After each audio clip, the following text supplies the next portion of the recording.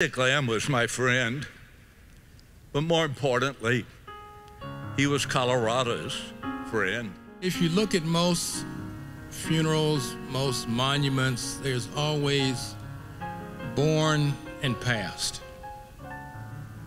But what's really important is the dash in the middle. No one can deny that he lived a full life and one that was truly dedicated to serving others. He followed his beliefs with actions, and even when it wasn't popular, he stuck to his principles, spoke out, and led change. To me, first, he was my teacher. And a teacher must be devoted to the truth.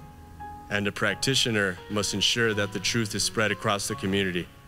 And Richard Lamm's life was a lesson in authenticity. Grandchildren, be generous of spirit and of heart. Work hard for what you want. Focus on what matters. Read. These are the lessons we learned from you as a father, a grandfather, a friend. Goodbye, love of my life. Now, pass your torch, release your spirit, raise your wings, and fly over the Rockies.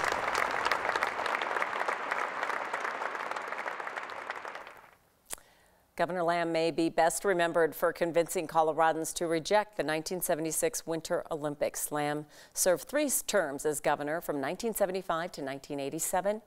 He was 85 years old.